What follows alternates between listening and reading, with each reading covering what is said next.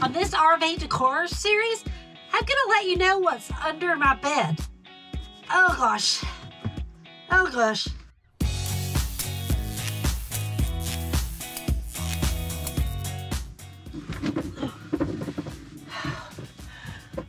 Why was I thinking that was a good idea for a thumbnail? Jeez.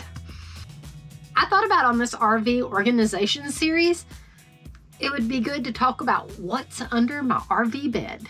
Everybody has different stuff under their RV bed, and there are so many different options and things that you can do, but I wanted to show you like what's under my RV bed. This RV bed is hard to get up and down now since I changed out the bed. One, I made it into a king.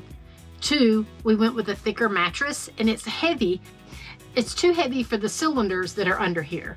And I probably could change out the cylinders to some other one, but personally, the stuff that I store under my bed is not something we hardly ever get out.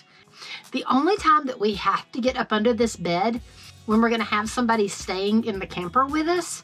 I bought these storage boxes that are soft from Amazon, and I will link them in the description box. I love them because under the bed, you want to kind of keep things contained and split up. I ended up taking my Cricut and just labeling each one what was in it. So that way I knew. It does have a window on the front so you can look in them, but I just wanted to see mine at a glance. So I just took my Cricut and added that on top.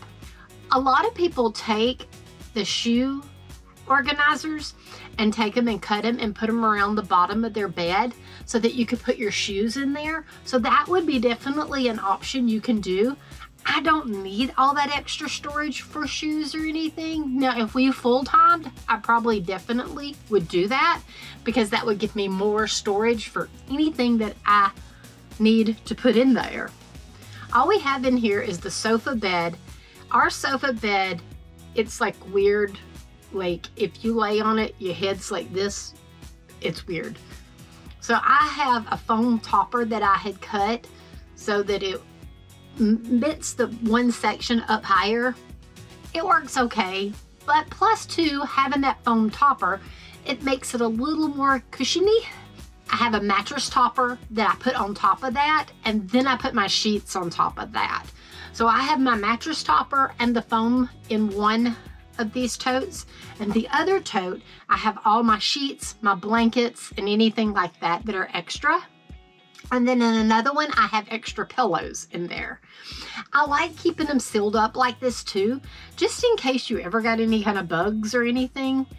At least this would somewhat help that and keep it separated. We also just have a twin size blow up mattress and the sheets to it. Now I do not have those in a tote. And the reason probably is because these came in a thing of 3, and it really should have been 4 because they fit perfect in here. So if you had a place to put 2 extra ones, you could buy 2 sets and you could put all 4 of them up under here and they would be perfect for that. Now other people, they'll cut the hole out under this so that they don't have to pick the bed up and down and make some doors so that way you can just crawl in there. I've even some people have turned this into a dog crate, and it has like a doggy door in there and the dog goes and lays up under the bed. So I've seen that as well.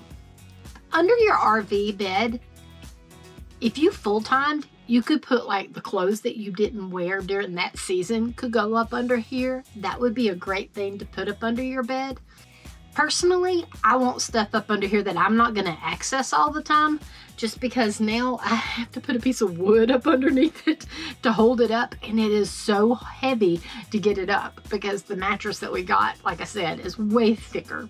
Now before, when it was easy to open this, I kept my collapsible laundry basket up under here. It was easy to just grab it and then it was out of the way. But again, now that it's harder to open and close, I only have things in here that I access every once in a while.